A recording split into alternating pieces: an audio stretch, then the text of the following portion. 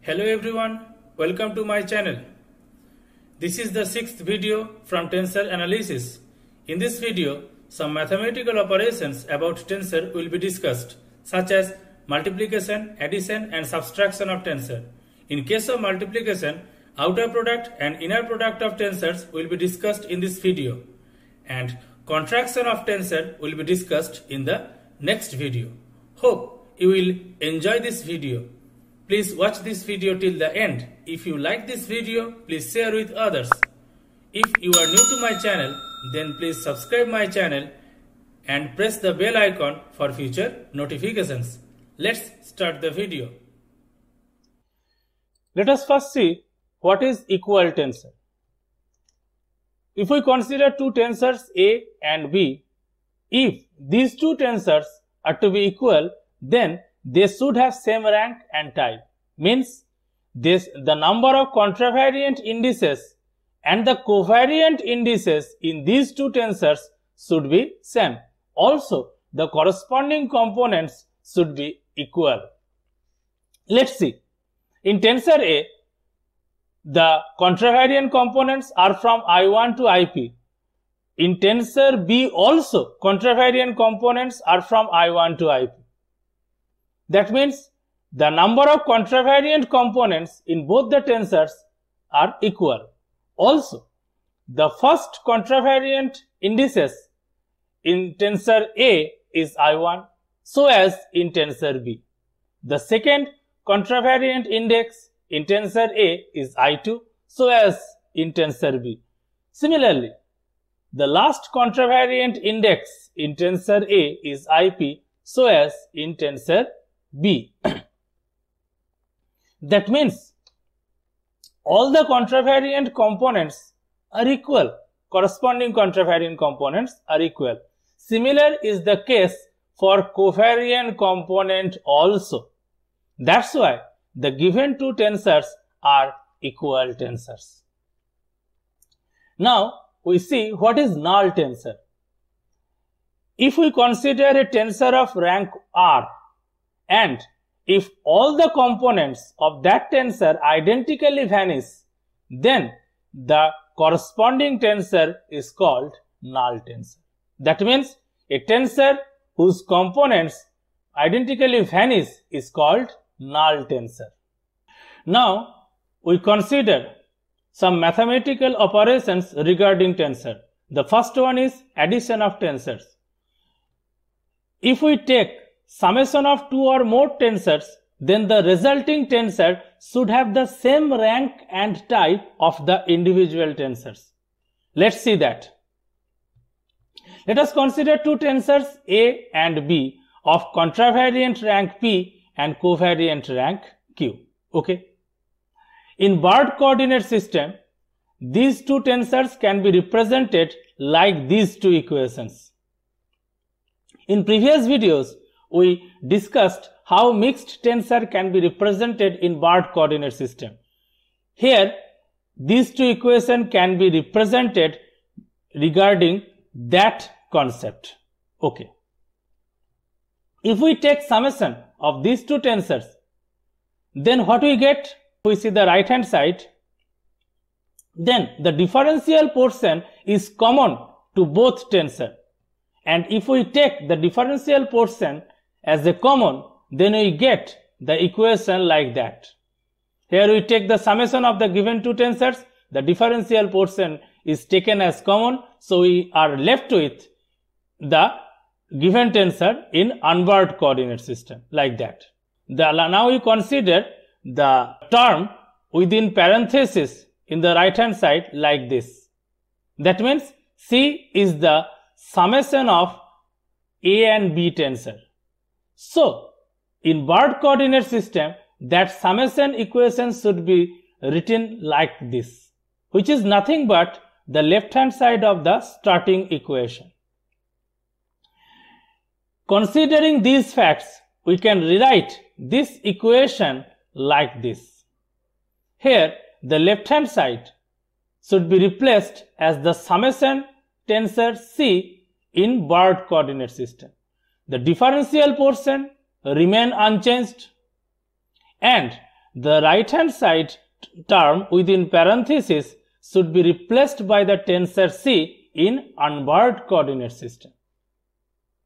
If we notice this transformation equation, we can clearly say that this is a transformation equation of a mixed tensor of rank P plus Q, in which contravariant rank is P and the covariant rank is Q.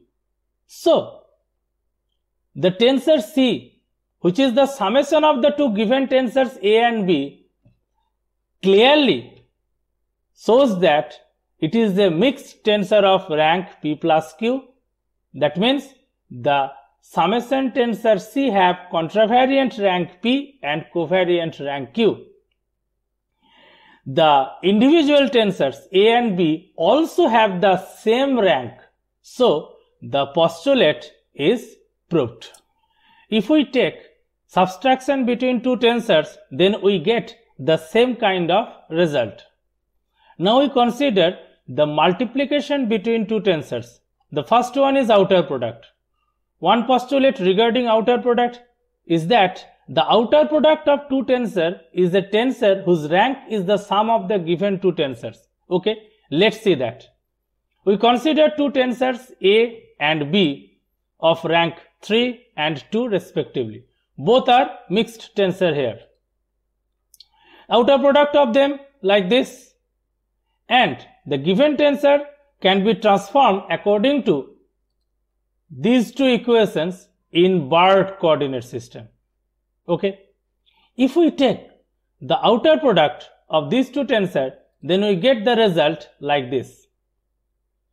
Here we just multiply term by term, nothing else.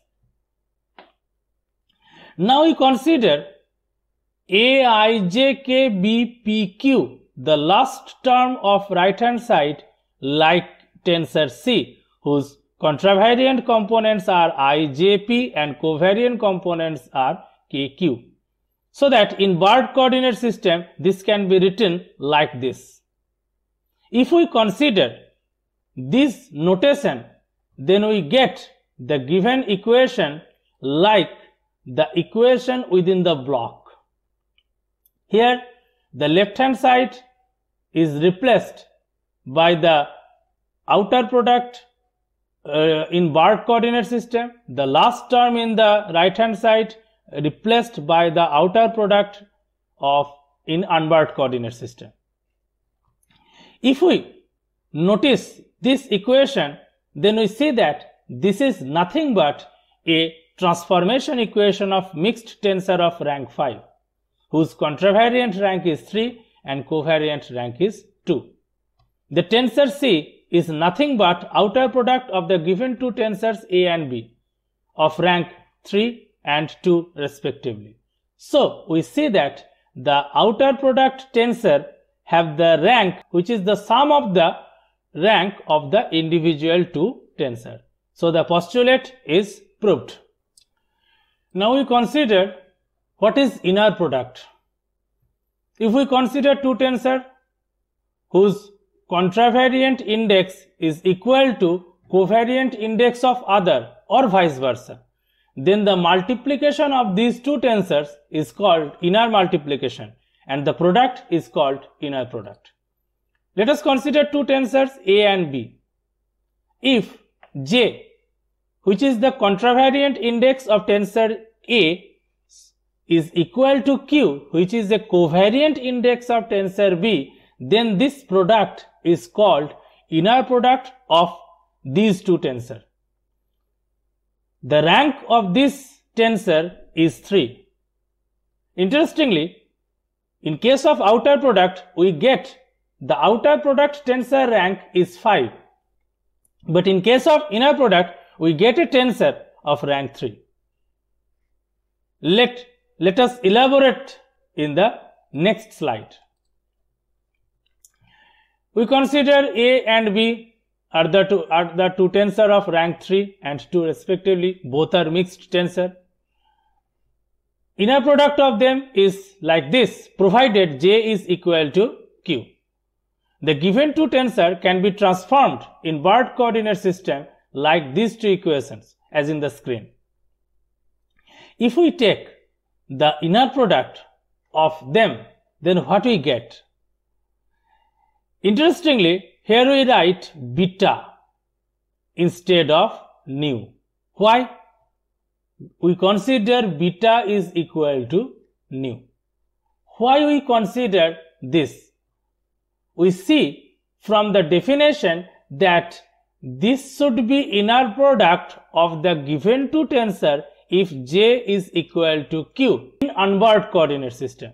So, if we replicate this fact in barred coordinate system, then we should have to consider beta is equal to nu, because beta is the corresponding component of j in barred coordinate system, so as nu in case with q.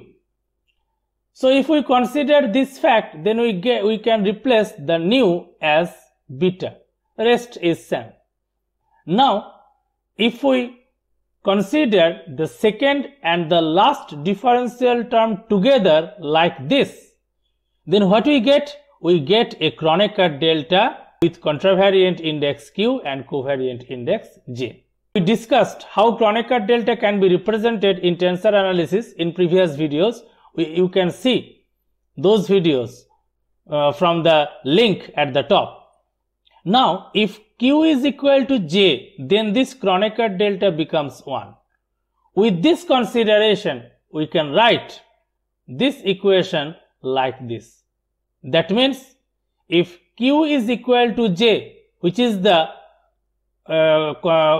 condition of inner product, we consider that and we get these two differential terms together as 1. So, these two differential terms are omitted here, rest three differential terms are written and the last one is written here. Here we consider q as j because q is j. Then we get the Kronecker delta is 1. In all values, in all other values of q, we get the Kronecker delta 0. So, if we consider Kronecker delta should be 1, that means the product of these two differentials should be 1, then we have to consider q is equal to j. So, we write j here instead of q. Now, the last term in the right hand side should be replaced as a tensor c. What is that? Here, we consider the tensor C is tensor of rank 3. By the method of contraction, which we will discuss in the next video, we can omit the index j. So we are left with contravariant indices I and p and with covariant index k only. So that in barred coordinate system, this can be represented as like this. Here also beta are the both contravariant and covariant indices in tensor B and A respectively. So by the method of contraction, this index is omitted, rest index are written here. If we consider this fact, then we get the equation like this within the block. If we notice this equation, then we see that this is nothing but a transformation equation of a mixed tensor of rank 3 whose contravariant rank is 2 and covariant rank is 1.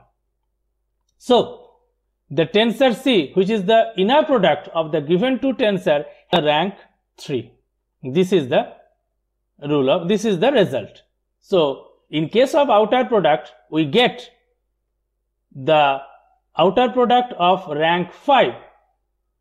And if we take the inner product of same two tensors, then we get the inner product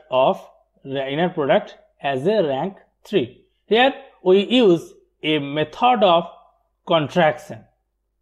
So we can clearly say that there is a relationship between outer product, inner product and contraction. In the next video, we will discuss about contraction in detail and also see this relationship.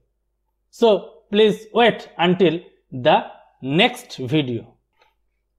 Thanks for watching this video. If you have some queries or suggestions, then write in the comment section below.